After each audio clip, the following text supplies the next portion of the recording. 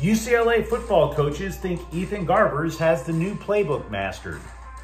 The Rams' offensive line remains in flux. Ruh-roh. And not only is Easton Stick staying with the Chargers, the coaches will change the playbook for him. Good morning. I'm James. This is your daily dose of sports and snark for the greatest sports city in the world, Los Angeles. This is the faithful Angelenos Morning Report. And so it's August 30th, 2024. Just loving the day here in the Sanctum Sanctorum of LA Sports. Last night, I posted a USC football preview for 2024. If you want a deep dive into what the Trojans' defense should look like, which is their best shot to get the National College Football Playoffs, take a look. We also added multiple new subscribers to the Angeleno Familia yesterday. Thank you for getting in on the ground floor. And if you like being in the know about LA sports, clickety-clack the like button. Clickety-clack the subscribe button. There's a notification bell. Hit that. It'll let you know when we drop new content. Sharing is caring. Let people know we exist. And by all means, comment. Now, before we go through the news and notes, a look at the scoreboard. Dodgers 6, Baltimore 3. The Dodgers lead in the West increases to 4. Chris Taylor and Mookie Betts each score a run, drive in another. Meanwhile, today, the Dodgers are at Arizona at 6:40. Clayton Kershaw is 2-2 with a 3.72 ERA. Zach Gallen is 10-6 with a 3.65 ERA. And now let's get to the news. I mentioned earlier that we posted a USC preview. We're going to post one for UCLA football tonight. And as the season opener in Hawaii nears, frankly, tomorrow, new offensive coordinator Eric Bieniemy told the Bruin Report that quarterback Ethan Garbers is ready to handle the job solo. Now, you might recall last season, nobody got to handle the job solo. Chip Kelly tried to split the baby into 3 portions, and the result on the field honestly looked as gross as a dissected baby. Truth is truth. But now the players are saying Bieniemy's playbook is deeper than Plato's Republic. So Garbers staying with the program, and now Garbers knowing what the program is through the playbook has to help. Said Bieniemy, quote, "One thing that you learn when you're in this position, yes, you don't want to handcuff those guys. You want to give them freedom if you feel like they can handle it, but with that comes a great deal of responsibility. So Ethan right now seems to be at a stage where he can handle it, and we'll give him the keys. You know, every now and then we might take him away, but at the end of the day, he's doing a good job right now of handling that. And we've got to continue to grow with him because when it's all said and done with, if he can handle it, it just helps us even more to become better offensively," quote, unquote.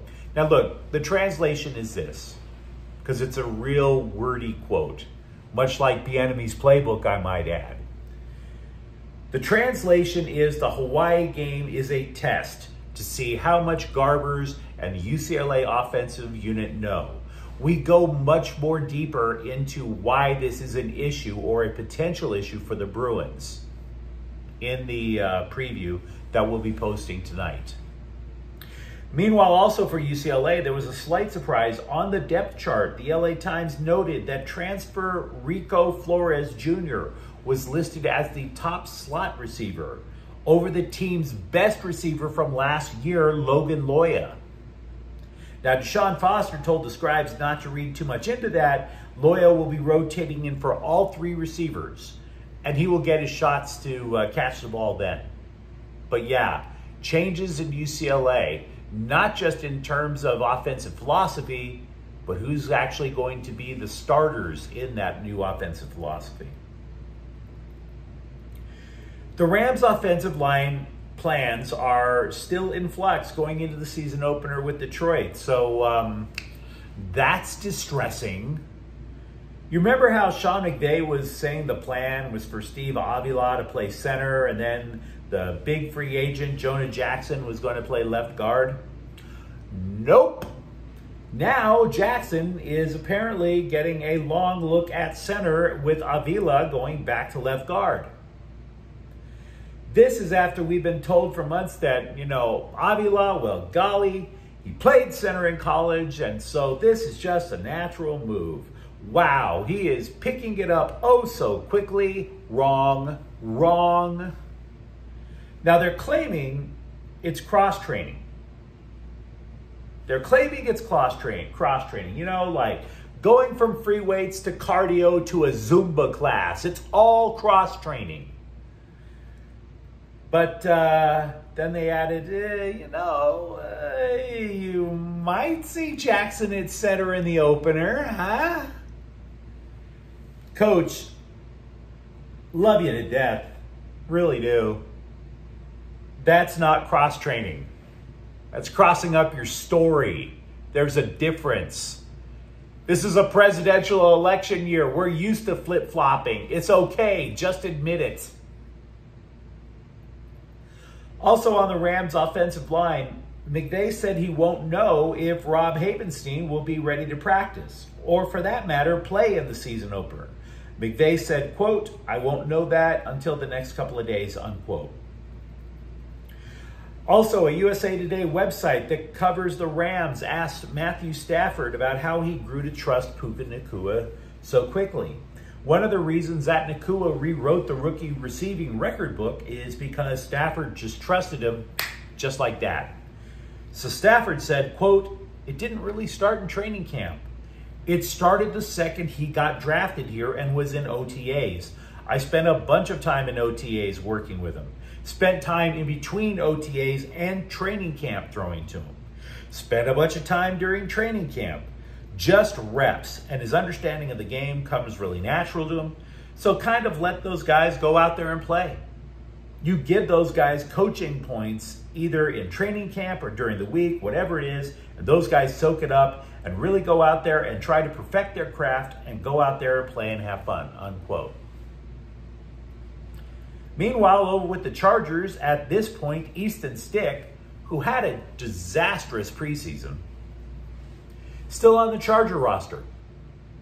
We don't know how long he'll be the primary backup to Justin Herbert, as opposed to, say, Taylor Heineke, who was recently traded for. What we do know is the Chargers coaching staff admits there's only one Justin Herbert, so the playbook will have to change whenever the other guys go under center. Quote from Jim Harbaugh, "They can't try to replicate Justin and what he does from every way. He's unreplicable." Side note, thanks, Coach, for the invented word. Unreplicable. Anyway, back to the quote. "Anybody that's in that same quarterback room with him, you've got to get out of your mind what he can and does do and concentrate on doing your game," unquote. Now, Harbaugh told the LA Times that it reminded him of coaching the 49ers because he had Alex Smith and Colin Kaepernick. They both obviously had directly opposing skill sets. Harbaugh added that maybe the Bolts coaching staff hampered Stick in the preseason, quote, "by coaching him the same way as Justin Herbert," unquote. Do you think that's a fair assessment? It could be. But all I recall was that with an entirely different coaching staff, the Chargers lost 4 games with Stick under center last year. So maybe it's true. Your guess is as good as mine. About a month ago, Chargers running back J.K. Dobbins was totally feeling himself, bruh. Saying he was one of the best backs in the league, even though there was only one metric to potentially back up that claim: yards per carry. But that's not enough. I mean, dude, you can get 1 carry, run it 98 yards, your hamstring bursts into flames, you face plant on the 1-yard line, and then your career is over. Okay, if you put Dobbins' logic to that, you're the greatest of all time, right? But I will say this, at least Dobbins is now expressing a level of humility. Oh, he still thinks he's this great back, don't get me wrong, but he's acknowledging the offensive line is at least going to play a role. Quote, "Those guys are beasts. When you first put the O-line together and then you put the running backs with it, it takes chemistry. The offense last year was nothing like the offense we have this year.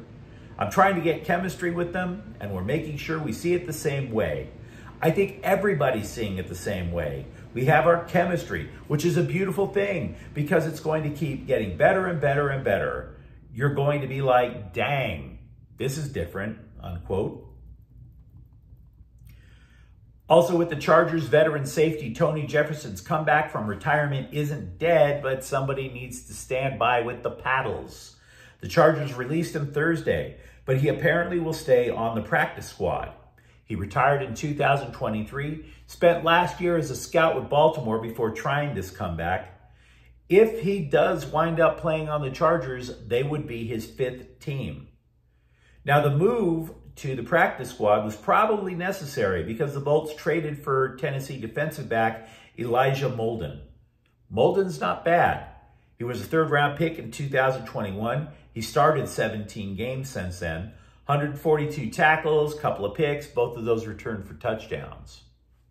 So that's a decent depth option. The Chargers also added a running back who was cut by Tennessee, Hassan Haskins, who played under Jim Harbaugh over in Michigan. You know, they always say it pays to never burn bridges professionally. Here's why. Haskins didn't do squat over in Tennessee. He was injured as a rookie, then he goes on injured reserve, and then last year gets arrested in a domestic violence case before the Titans said, to hell with this. Now, this is not to say Haskins is coming here to be the lead back. It is to say that if you get cut because you're getting injured and then you're getting charged with aggravated assault, your next job is coming from a friend of yours, not from the game film, damn sure not from LinkedIn. We spend a lot of time chatting up Dodger injuries. Too much time. You know, who's getting their elbow filleted like a tenderloin over at Ruth's Chris Steakhouse? Who's going to rehab more times than Lindsay Lohan? Will we have a new president by the time this pitcher comes back? All kinds of things that we keep talking about. But one of the things that we overlooked in Wednesday's victory over Baltimore was Walker Buehler. Was it good enough to keep him in the rotation when Tyler Glasnow or Yoshinobu Yamamoto return? I have no idea. I tend to doubt it. Here's the thing. Baltimore is a damn good baseball team. It is true that Buehler allowed 4 runs in 4 2/3 innings, but only 2 of them were earned.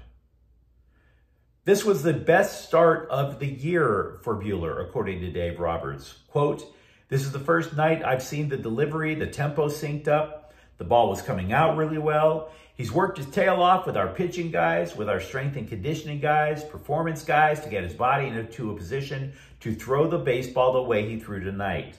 The life of the ball, the fastball missing bats, the direction good. He was using his body the right way. Gosh, we haven't seen that in quite some time. And with that, you see the confidence," unquote.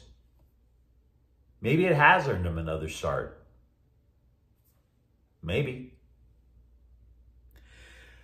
The Hockey News released a list of its top 50 NHL players without one king on the list. Not Anze Kopitar, not Drew Doughty, not Kevin Fiala or Adrian Kempe. And to be honest with you, I don't think I have much of a problem with that. Think of the names that you would argue for. Kopitar is 37. Doughty is 34. I mean, for Pete's sakes, since the night Drew Doughty was drafted, I have lived in 6 cities. That is a long bleeping time. So I would say, look, in order to win in any sport, to be considered a championship contender, you have to have at least one elite player. Wouldn't you say? I'm not going to sit there and tell you that the Kings are going to suck. But if you don't think the Kings are going to make this big leap this season either, I hear you. But you let me know what you think in the comments thread. Talk to me about UCLA football and if Ethan Garbers is ready to take that job. What about the Rams offensive line? And if you enjoyed the content, don't forget to subscribe to Faithful Angelenos. We're talking LA sports every single day here. Thank you for watching. I'm James. We'll be back tomorrow. Faithful Angelenos is a Kian Corte El Queso production. Take care.